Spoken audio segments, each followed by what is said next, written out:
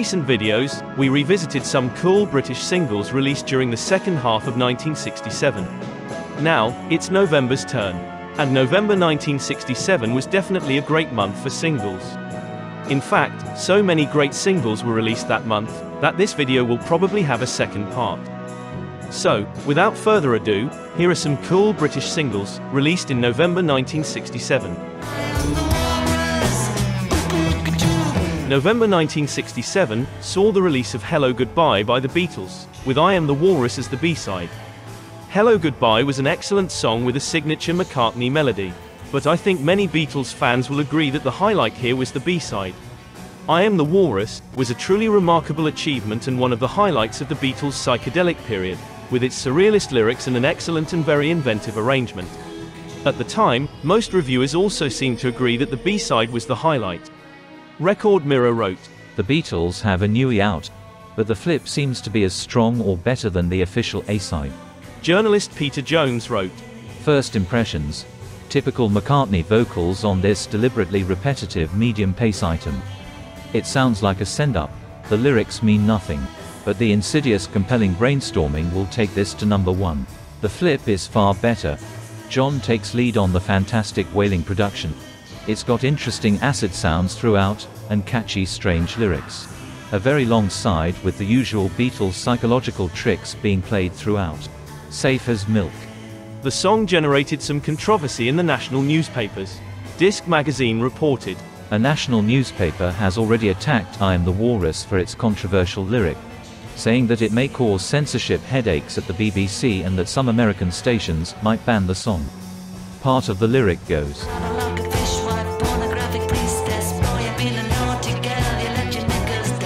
John Lennon said, "The words just appeared that way. You might just as well ask me to explain how any of our lyrics come to be written."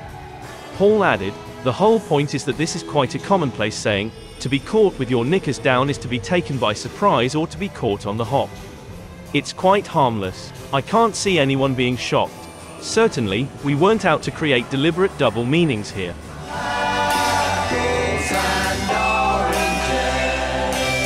Would you greet them warmly, please? The Pink Floyd. November 1967 also saw the release of Pink Floyd's third single, Apples and Oranges. By the time the single was released, Syd Barrett's mental health was already on a serious downward spiral. Later that month, Pink Floyd were part of a package tour with Jimi Hendrix, The Nice, and The Move. And guitarist David Oelist from The Nice had to substitute for Barrett on several occasions when he was unable to perform or failed to appear. Pink Floyd's previous two singles got excellent reviews in the press, and so did their debut album, which was released in August. But the press didn't seem to be as enthusiastic about Apples and Oranges. Melody Maker wrote, "A new Syd Barrett composition for the Floyd is an easier but heavily electronic number, swinging in tingling, whirring electricity. The Floyd's music is always vibrant, energy-laden stuff, but this particular number is pretty difficult to get hold of. It's a good record with some exciting sounds, but I think it will go over a few people's heads. And it will certainly freak out Jimmy Young because he's too old." And it's the Jimmy Young Show! Journalist Penny Valentine, who used to review the new singles every week for Disc magazine, was never a big fan of Pink Floyd. And this single didn't seem to change her views on the band. The journalist wrote, "I really find it hard to review records by the Pink Floyd. Mainly because, to be quite honest, I don't really understand what they're trying to do musically, which is my own fault, I'll admit. And the other reason is that ever since their manager phoned up to say in a rather pompous way that he and the group hardly considered my reviews worth the paper they were written on, I have never felt exactly drawn with tremendous warmth towards them. Be that as it may, they have a lot of fans and seem to have worked very hard on this record. There's a few nice things going, and since nobody else will understand what it's about either, it will probably be a hit. I like the end." The single stalled at number 55. Nights in white satin, never reaching the end. When Nights in White Satin was released in November 1967, nobody would have expected the song to become the huge classic it eventually became. The Moody Blues hadn't had a hit since early 1965, when Denny Laine was still their frontman and leader. Throughout most of 1966, their bookings devolved to workingmen's clubs and cabaret. At that point, Denny Laine left the band and was replaced by Justin Hayward. John Locke also joined the band as their bass player. When Nights in White Satin was originally released in November 1967, Penny Valentine was the only journalist who recognized the quality of the song and wrote a full review about it. Penny Valentine wrote, "For a long time the Moodies have been searching for a hit, and it would be nice to have them back in the chart. This is a lovely record and a personal favorite of mine, but I don't think it has instant appeal even though people will like to listen to it. There's a gentle, desperate air of holding on to something that's slipping away. And it's got a beautiful, cool arrangement. Nice." The single wasn't an instant success. Even though it was released in November 11th, it didn't reach the British charts until February 1968. And it stalled at number 19. In the States, it only managed to reach number 103. The single, however, was reissued in 1972, reaching number 2 on the Billboard charts and number 1 on the Cashbox Top 100. In Britain, it reached its highest position at number 9 that year. And the single was reissued yet again in 1979, becoming a top 10 hit in the UK and Ireland.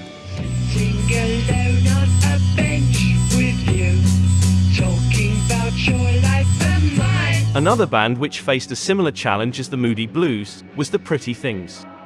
In 1967, most people remembered the Pretty Things as one of the bands from the so-called British rhythm and blues boom of 1964. And most journalists seemed to be quite skeptical about their change of musical direction. Defecting Grey, however, is one of the great British singles of 1967. The song had a very unusual structure. It starts out as a weird, trippy waltz, which eventually gives way to a truly aggressive part that predated the sound of punk rock by at least 10 years.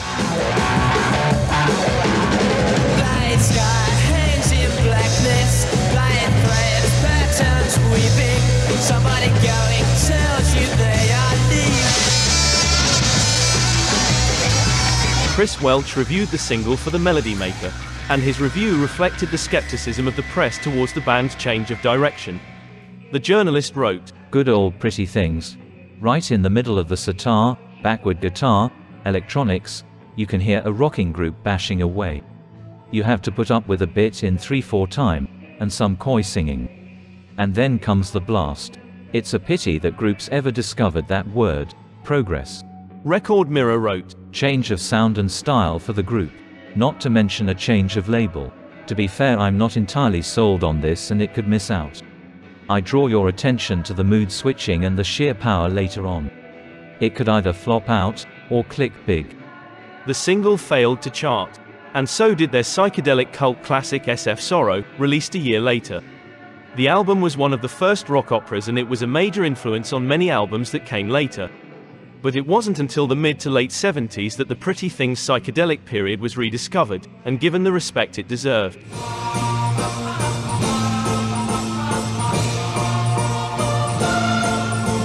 One of the great debut singles of November was this one by The Nice.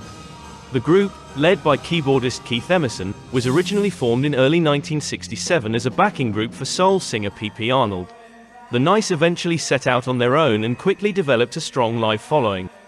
Their blend of rock, classical music and jazz became a major influence on many bands from that era. And they were constantly featured in the press during the late 60s. The Melody Maker wrote, "Of all the new groups to emerge this year, the Nice are the most musically rewarding, as well as being exciting and original. The Cream were the group event of 1966, and the Nice are this year's equivalent, if not in terms of publicity and instant recognition, but at least in achievement.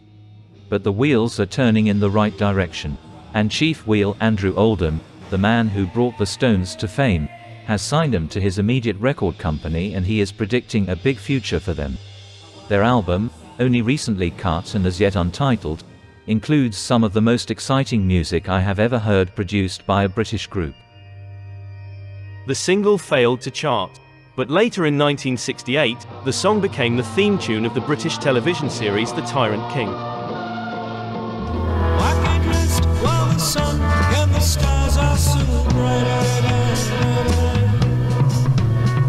This single is one of the most sought-after British psychedelic singles of 1967.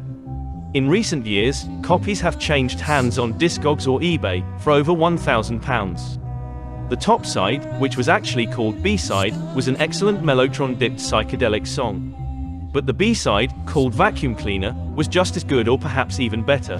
Mix me up with your sweet toast. Now I'm feeling like a ghost. Whoa, whoa, whoa, whoa, tell Both songs have appeared on several compilations over the years, which helped increase their cult status. The single got quite positive reviews in the press. Record Mirror wrote, "One of the most promising outfits in a long time. Could be a first-time hit. It certainly is a value for money coupling." The New Musical Express wrote, "A case of the A-side being the B-side, if you see what I mean. A great sound on this disc which has a strangely ethereal quality. It makes you listen attentively throughout. Another good one from Derham." The single failed to chart, and it was the first and last single by the band.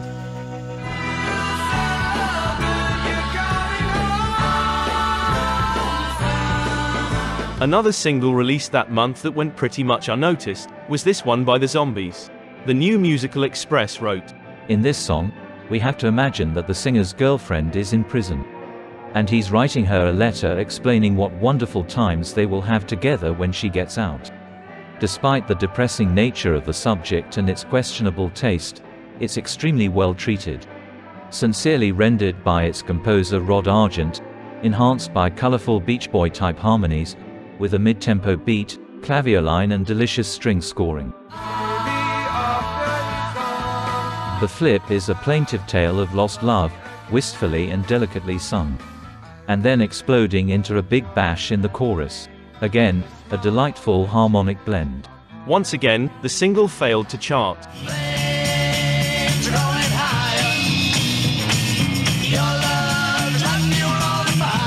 Flames by Elmer Gantry's Velvet Opera is the sort of song that should have been a massive hit in November 1967.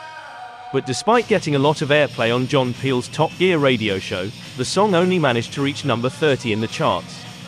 The track would eventually be included on the band's debut album, a very underrated record that's definitely well worth checking out.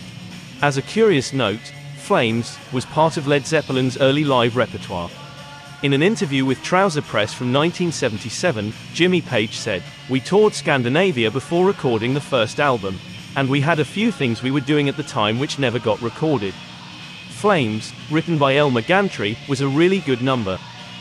Robert Plant later revived the song with his late 90s side project Priory of Brian.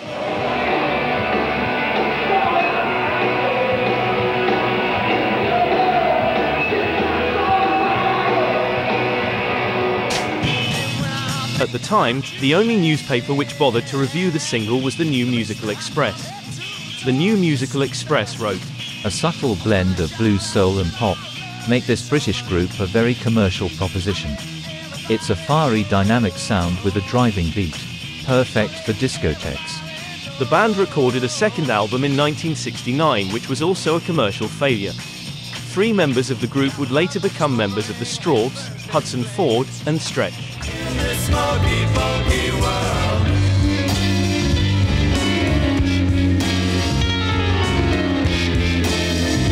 Another excellent single released that month that went pretty much unnoticed was this one by The Tickle.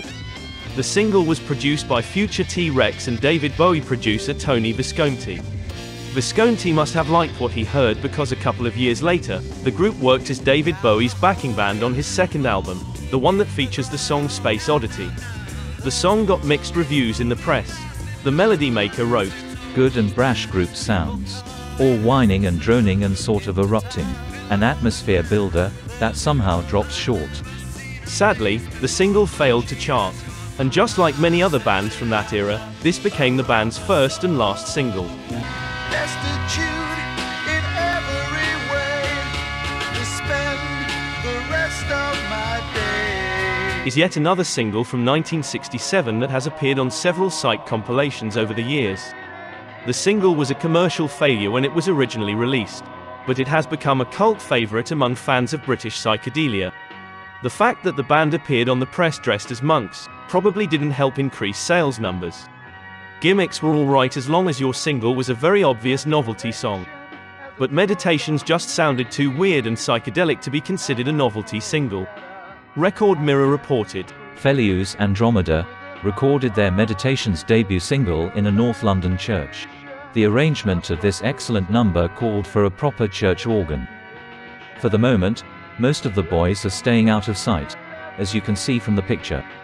The boys said, "The fate of our record was decided at a séance soon after we recorded the number. The message from a spirit signing himself the devil read, Felius Andromeda, hit." And the boys add, "Since working on this record in the church, we've been surrounded by a strange atmosphere which has affected the group deeply. All very strange, weird, and moody. For the way things work out, keep an eye on the charts." Once I built a tower to the sun, breaking ribbon and line. The massive success of the movie Bonnie and Clyde prompted many Carnaby Street shops to start selling clothes inspired by 1930s fashion. This was the beginning of a fad that lasted for about 2 months. And many bands and artists tried to jump on the bandwagon by adopting a 1930s gangster look. This strategy worked for Georgie Fame, who scored a decent hit in December 1967 with a song called Bonnie and Clyde. But it didn't seem to work for St. Valentine's Day Massacre. St. Valentine's Day Massacre were actually the Artwoods. The Artwoods featured future Deep Purple member John Lord on organ and Ronnie Wood's older brother, Art Wood, on lead vocals. Despite being very popular on the club scene, all the singles by the Artwoods had failed to chart. And their first full-length album, released in 1966, wasn't a huge success either.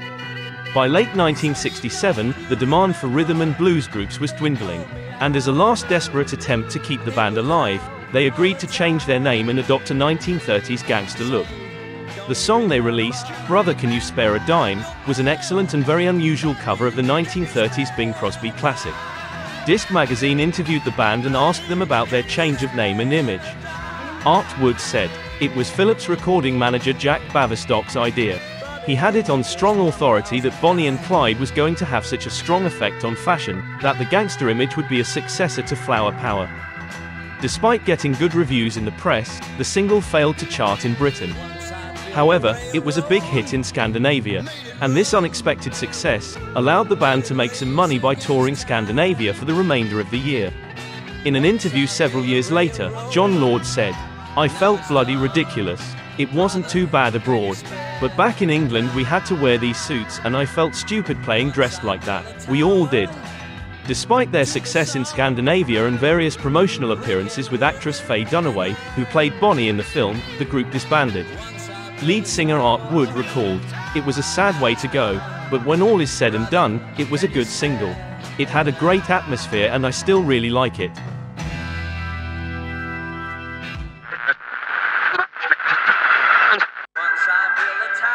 I hope you enjoyed this trip back to November 1967.